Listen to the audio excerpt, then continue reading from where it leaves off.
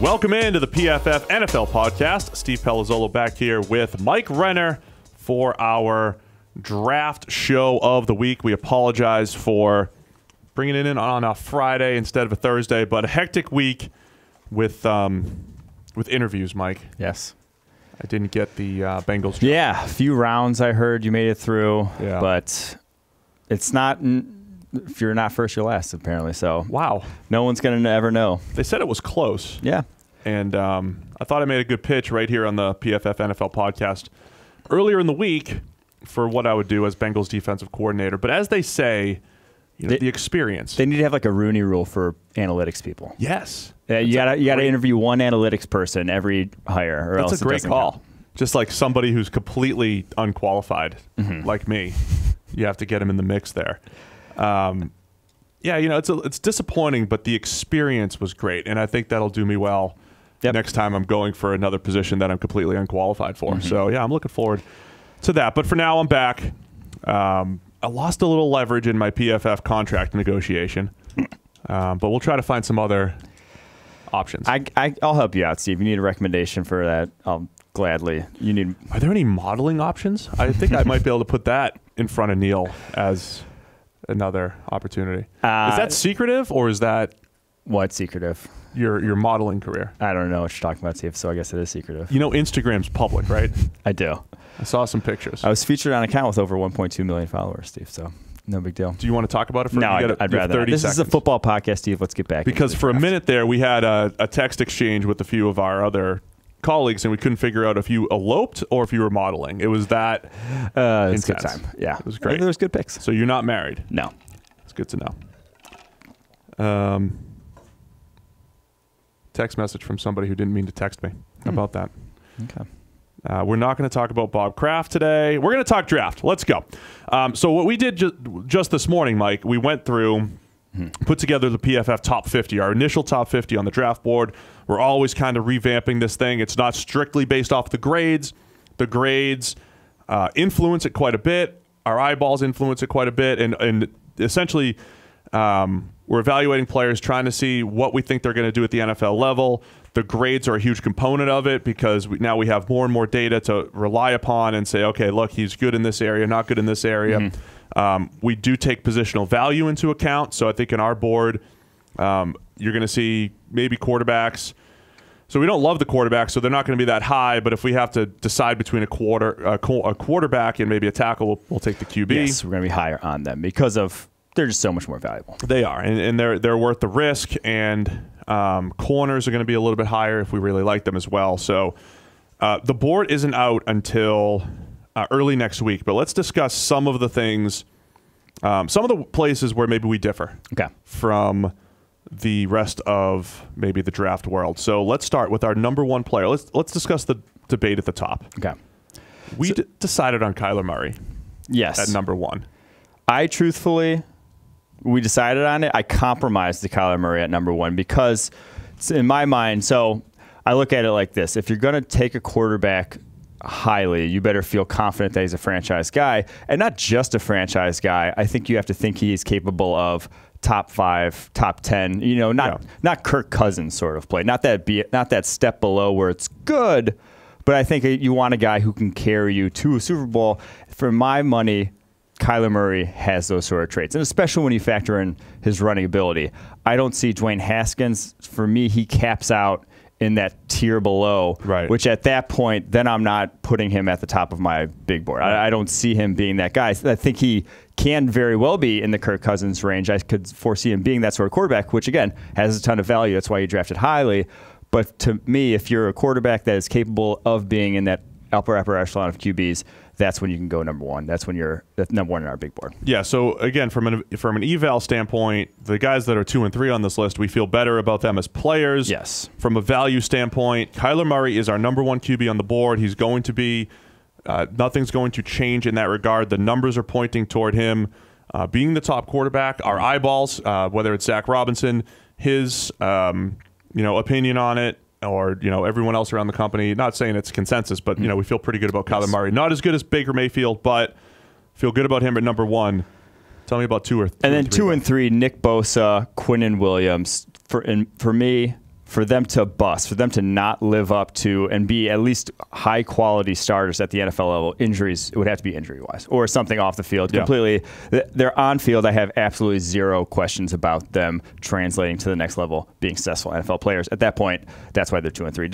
Any player, regardless of position, if you were that to me, you would be 2 or 3, maybe not running back. So the confidence level and what they're going to do at the next level is extremely high. Especially given what we've seen from our defensive line grades. Bosa has been an elite defensive lineman in our grades. Quinnen Williams had the best grade we've ever seen from an interior defensive lineman, so we feel good about those two guys. Let's go to where. So Kyler's the first one where we really differ from the consensus. Give me some other name. What are some other guys that we feel better about than maybe the general consensus out there? Well, at number 11, checked in Jerry Tillery, defensive tackle, that's a big one. Notre Dame. And yeah, that's a big one. Being a top 12 sort of talent in this draft class, above any of only Jeffrey Simmons and Quinnen Williams were higher on our defensive tackle list. And Simmons, we obviously are saying he tore his ACL early. We think he could even come back as a rookie with how early he tore his ACL. At that point, if you're not missing a whole year, we trust doctors, we trust rehab. We're not going to give our medical opinion on this guy. We think talent-wise, that's where he deserves to be. But then Jerry Tillery, in my mind, is the best pass-rushing defensive tackle in this class after Quinnen Williams. The most pass rushing moves in this class, and I don't think he's going to be a great run defender.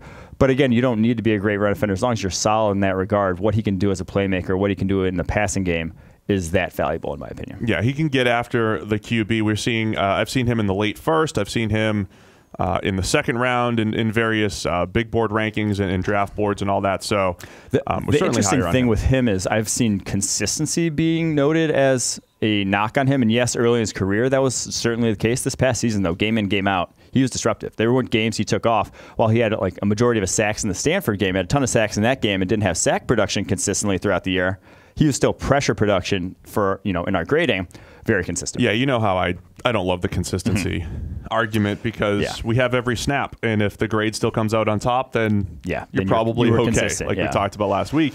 The two cornerbacks that I said we'd be a little bit higher on some than others, Greedy Williams and Byron Murphy. Greedy Williams from LSU, Byron Murphy from Washington.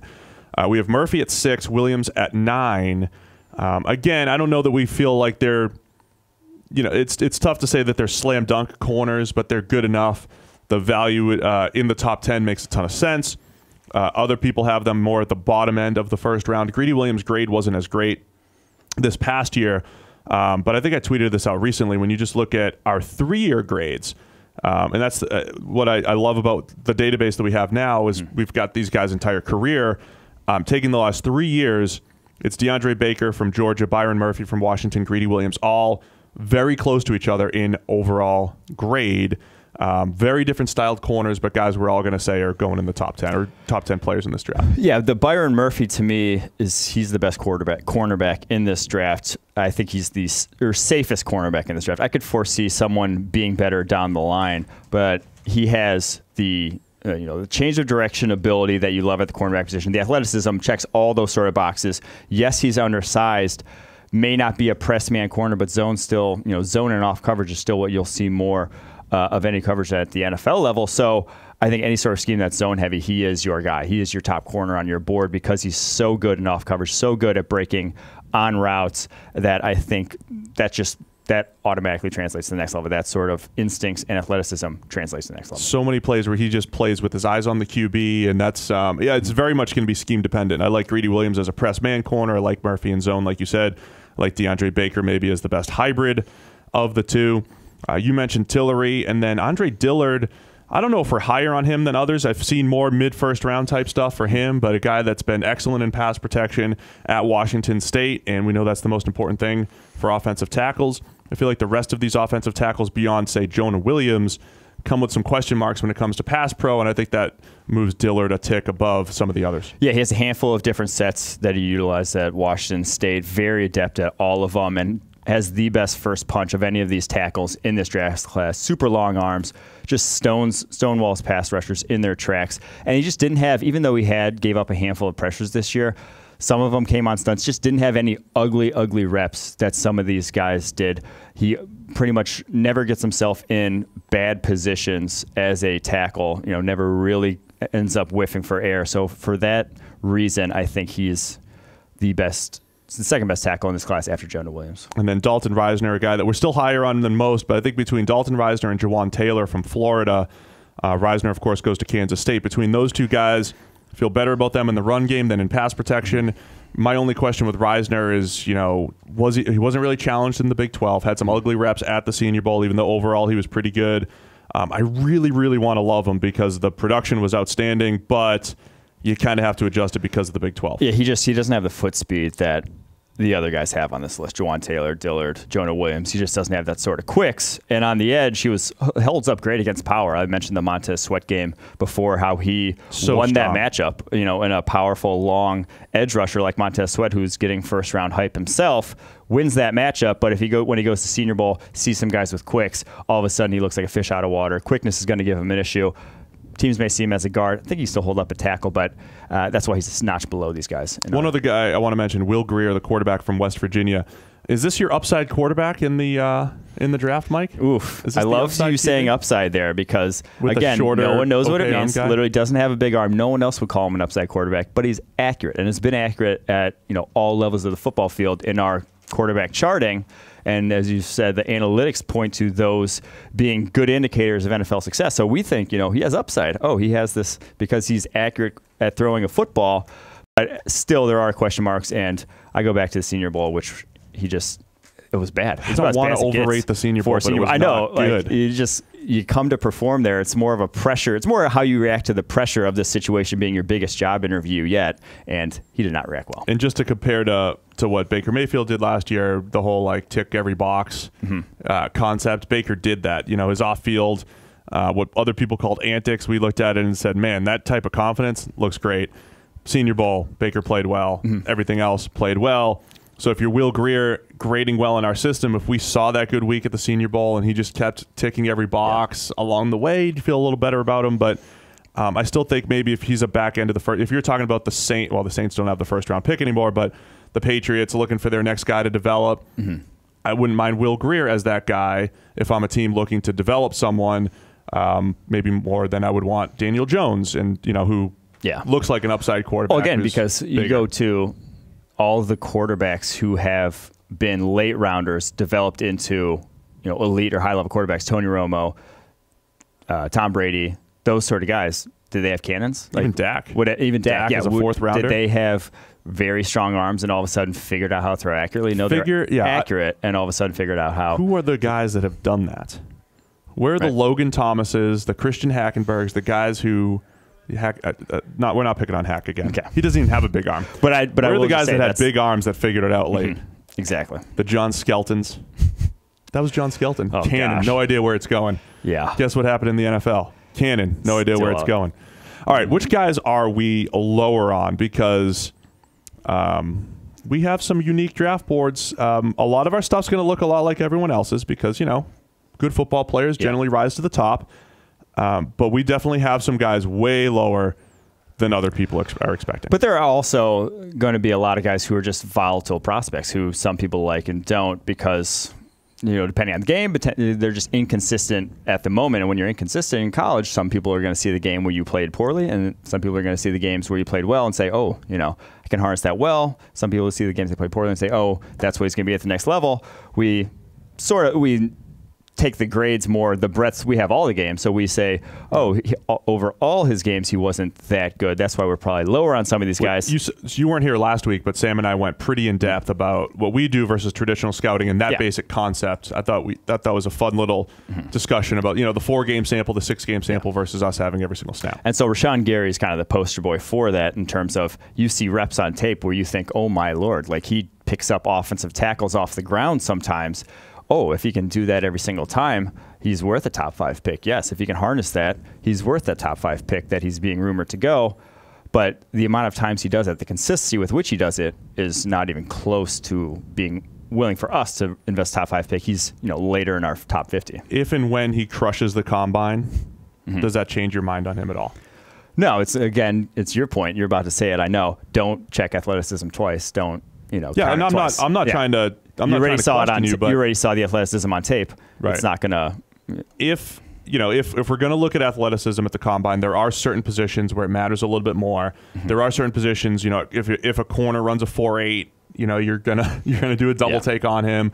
If an edge rusher puts up ridiculous numbers, you might go back and try to, talk yourself into him. I just want to see are we going to talk ourselves into Rashawn Gary, and our valuations aren't final, but we see him more as a second round type of prospect. I don't see myself changing my mind on him and putting him in a first round mock over these next couple of months, even if he breaks. No, I mean, like, I've watched all his snaps from this past season, and I just could not feasibly get on board with him. Daniel Jones, another guy that we're higher on. He's not making our top 50 initially. I don't know if he'll break it. We're going to probably have him as an early third round type of player. When we talk about developmental type of players, I don't think he's not inaccurate to the point where he's broken or anything like that. He is inconsistent from snap to snap. And when we do talk about developmental prospects, the thing I will say for Daniel Jones is we've seen him get better. We've seen him take this step. He's still fairly young, and he has some NFL type of tools. So I don't think, again, using Hackenberg as the extreme example, I don't think this is a Hackenberg, unfixable situation. But I think the Daniel Jones risk of trying to get him to become an NFL quarterback is a good risk in the third round rather than the first or second. Yeah, exactly. If you're taking him in the top 15, you're saying he's starting for you for 2 years. If you're taking him first round, right. Again, like, there's only been a handful of first round quarterbacks that haven't started at quarterback for the team for multiple seasons, that haven't made it all the way through their rookie contract with the team. It just rarely happens. But so you're forcing a guy who you have major concerns about into a starting role right away. It just doesn't seem like that's going to work out. That's why we're saying third round is where he might not even see the field over the course of his rookie contract in the third round. That's where we'd be more comfortable developing a guy like that. That's where I liked a guy like Mike Glennon a couple of years ago. And I think he went third round. So, yeah. But there was first round hype for Mike Glennon at one point. And he's a guy that put together some reasonable starts. Yeah, and that's the thing. And you hope that you just can increase that consistency. And I think that's a third rounder is worth a backup quarterback who can come in and maybe win you a game when your starter gets hurt, play some adequate football. Like a Nick Foles. That's worth a third rounder. Yes, that's worth a third rounder. That's where you should draft those guys. You shouldn't just push them up all of a sudden because, Nick Foles won a Super Bowl now. Those guys are now all of a sudden more valuable. No, they're not. They're still not worth the first rounders. All right, a couple of the guys that we are lower on. Ed Oliver, we're going to have right around 22. Of course, he's still getting top 10 hype. I think people are souring on him enough that I think those are merging, our takes versus the community's take. Greg Little, I think his stock's really been all over the place depending on who he's another guy who's been all over the place. Yes. Talk to. Drew Lock, he's getting top 10 hype. We're going to have him bottom end of the first round just because he's a step below Haskins in our world. And again, there's let's just say this. There's a breadth of outcomes essentially in player evaluation, and not just college to pro, but NFL year to year. Like when a player's something year one, there's a range of outcomes the next year for what he's going to be. He's not going to be the same exact guy from a production standpoint. He'll be within a range, right? The Drew Lock range is just way lower than we like to see. You know what I'm saying? So it's like a small percentage chance that he hits this high end and a much bigger percentage chance that he hits this below average NFL quarterback range, which is like, all right, when do you really take that? Yeah, I completely agree. The quarterback value aspect, or the quarterback where you draft quarterbacks, is a very interesting conversation because we always say, quarterback's so much more valuable, quarterback's so much more valuable, but it's a position where you don't want to be, like, just having an average quarterback is not actually that valuable. Like, it's not necessarily, even though it might be worth more wins above replacement than Aaron Donald, the 13th best quarterback, might be worth more wins above replacement. You can't get a defensive tackle that's even close to Aaron Donald. Yeah, you don't want to saddle yourself to that quarterback, right? Exactly. So that's what I'm getting at. It's difficult to sort of parse that out. So I would say so in a perfect world, Locke is the guy for, again, I'm using the Patriots as an example, but you could say the Saints if they had the pick, the team that's looking to have a guy sit, even if the Steelers don't believe in Mason Rudolph. Do they want the next guy to sit, see who the replacement's going to be for Big Ben, whoever it is, the Chargers, the next guy for Phillip Rivers, right?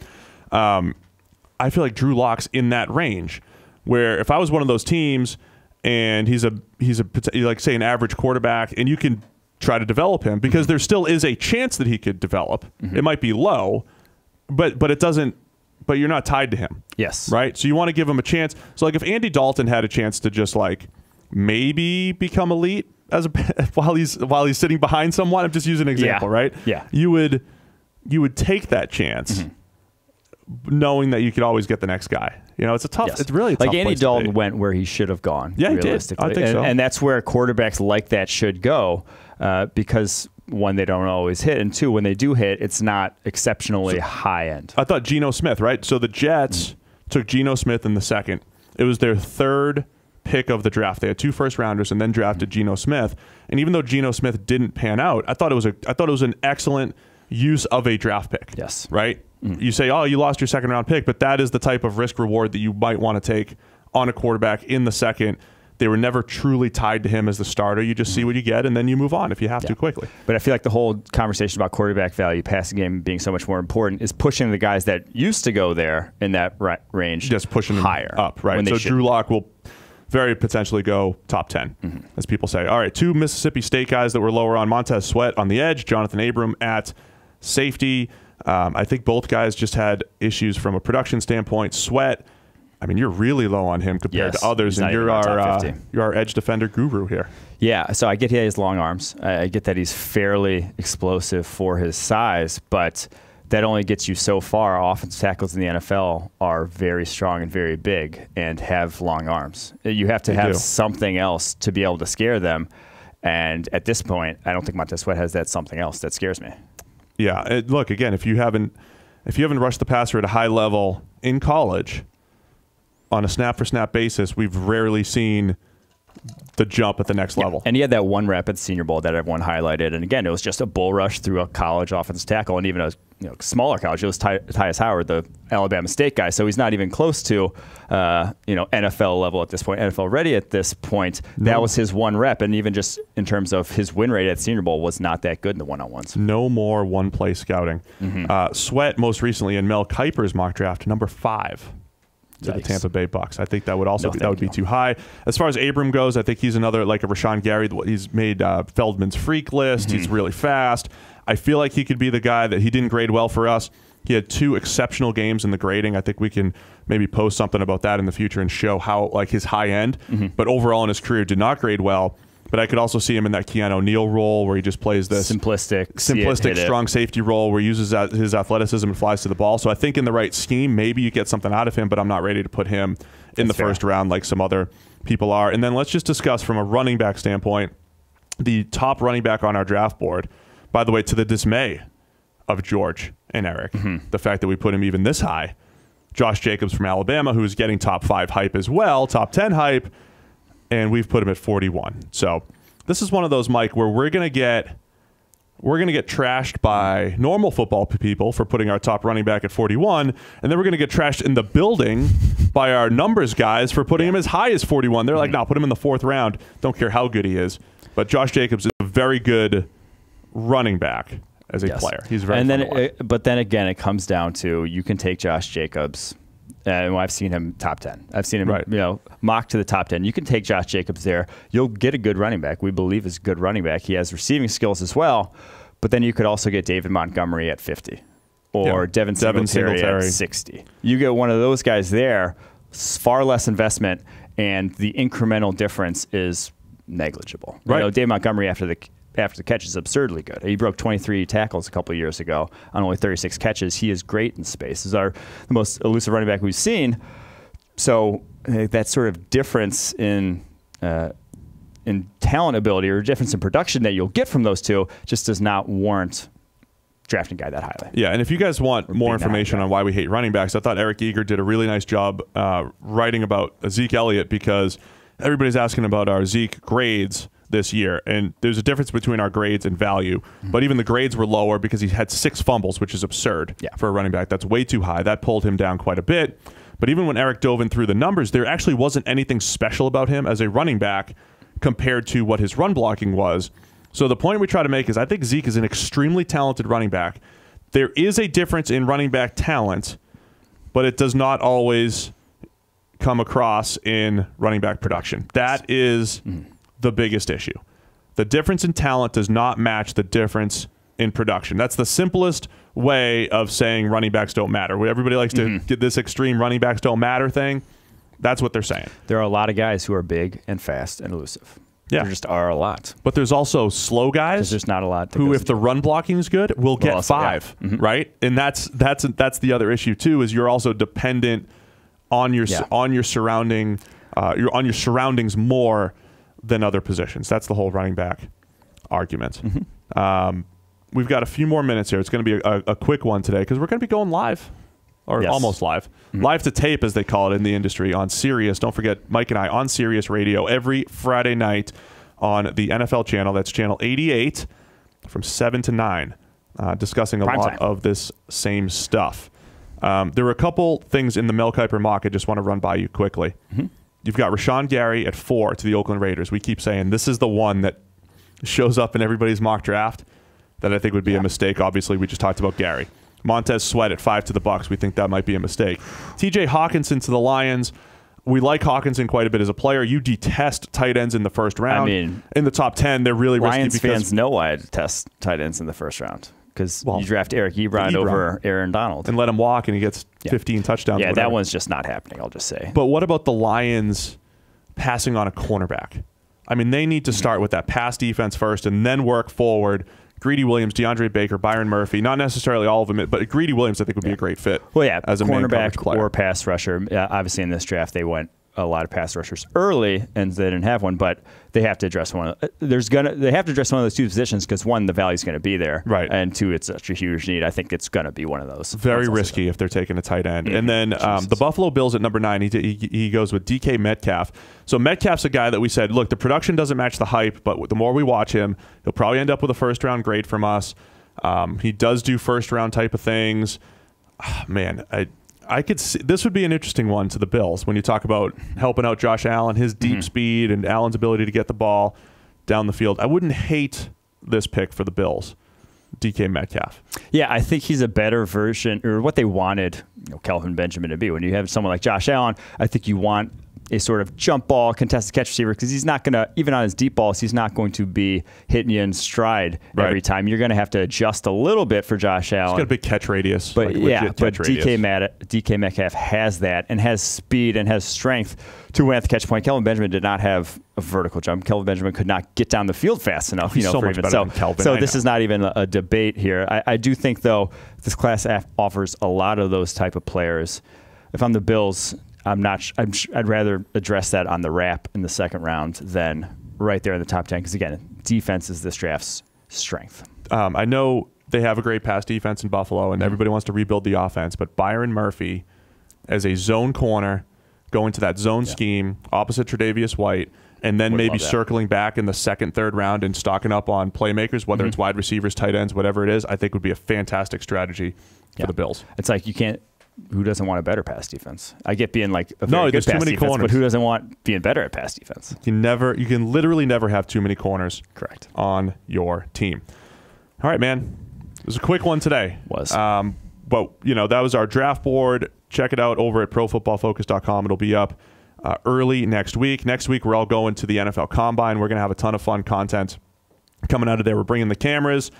I'm going to be recording some of the stuff behind the scenes. We have meetings with all 32 NFL team clients. We're going to try to bring you guys some of that as much as we possibly can. We'll do some daily recaps and all that fun stuff. Our Combine week is a little bit earlier than all the workouts, but we'll try to get you guys behind the scenes on some of that. We'll keep the podcast schedule. I'll be back here Monday with Sam, and you and I are going to go do some serious radio right now, so tune in if you guys, every single Friday night, 7 to 9, the PFF show. Like I said, turn it on at the bar. Turn out the bar. Yeah, ask them to do it. Yep. All right, and everybody who listen, we'll be famous. Well, you're already. Thank you. The number 15 bachelor and a model. So thank you. Can you tell everybody what you're doing Monday night? Nope. Let's just keep going. Let's end the show. How much of your life am I allowed to tell the public?